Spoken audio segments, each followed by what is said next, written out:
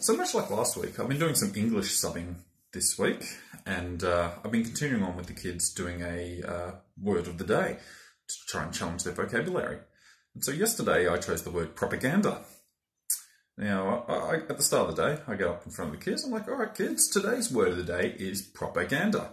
Now, propaganda means, all of a sudden this hand shoots up in the sky, this very excited little girl.